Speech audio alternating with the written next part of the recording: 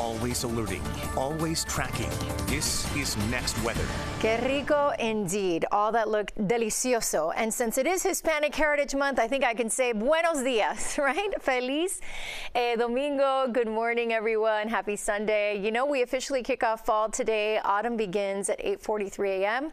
Sun directly over the equator, nearly equal day and night. And we in South Florida here, we're going to enjoy 12 hours and 6 minutes of daylight. And you know what? It's a great day to head to the Berry Farm hosting its Harvest Festival.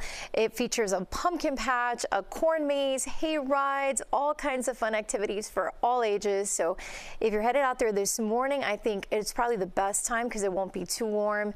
We're in the low 80s here as we get into 9 a.m., noon, the upper 80s. So certainly want to stay hydrated, but the rain chance is low. And then it's not until around mid-afternoon that we could see a few showers popping up.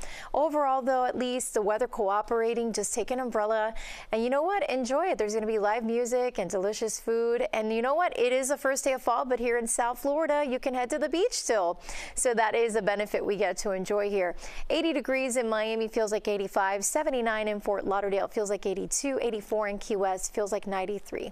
Our next weather radar network is quiet and dry. However, as we look at our rain tracker as we get into the afternoon, that's when we may see a few showers popping up right around 2, 3 p.m. and then again around 4, 5 p.m. Not everyone will see the rain, but there could be some isolated downpours, so just a heads up, and even late tonight. So if you're headed to the beach, a low risk of rip currents, a UV index is high tide around 1 p.m. today. The Atlantic waters, Florida Keys, no alerts or advisories for boaters. Dry air is with us, keeping the rain chance low today.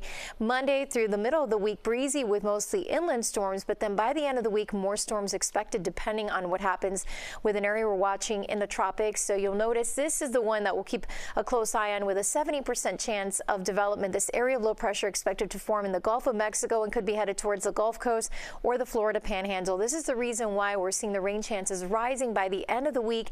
Breezy with highs in the upper 80s.